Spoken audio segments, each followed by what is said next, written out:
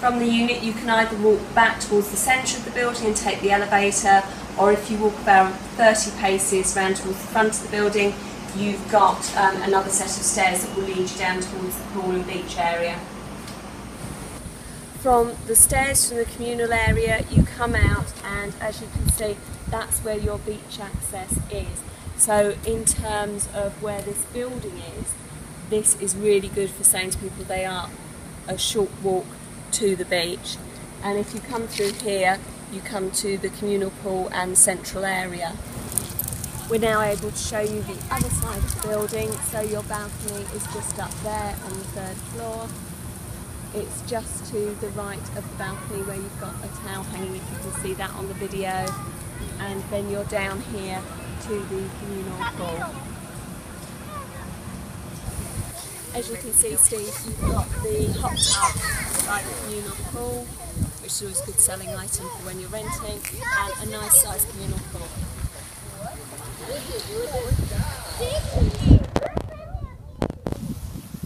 So you can see behind me, there's a very nice barbecue area and a good sized sun deck with gazebo, and they've got the chairs put out so that you can sit there of an evening and watch the sun to go down. It really is very, very nice little communal park. And this is your entrance to Siesta Key Beach. As you can see, even on a Saturday in June, it's quite busy. And this is what it's going to bring you renters in. Well, it's probably what's bringing you down here as well. I know it's part of the reason we moved down here.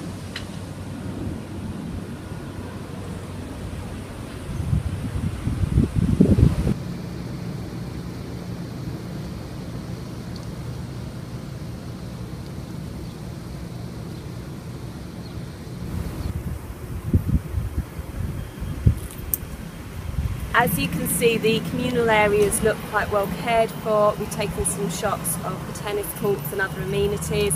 The rental office is right in the centre here. It's Saturday afternoon, about 2:30. They start check-in at 3 and they appear to be reasonably busy at the moment. This is the allocated carport and the storage area for 307. There is some damage to the lock area and the key doesn't work at the moment, so we can get into that if you want to see the storage area at another date. This is building 5 where the unit is located, and as you can see it's towards the front end of the beach.